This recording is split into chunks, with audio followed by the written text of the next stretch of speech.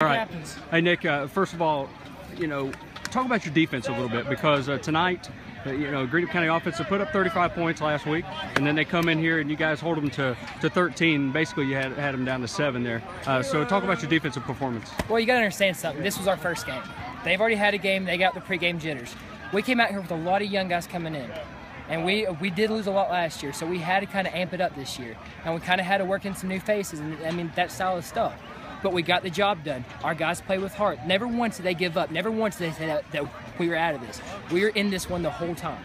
And this game has gone down to the wire the last 3 seasons, but you guys have come out on top. What is it about you guys in the 4th quarter of this backyard brawl game that just pushes you through? We never give up. Never once do we ever give up. We keep fighting till the very end. We say to beat us, you got to kill us. That's the only way that you're going to beat us.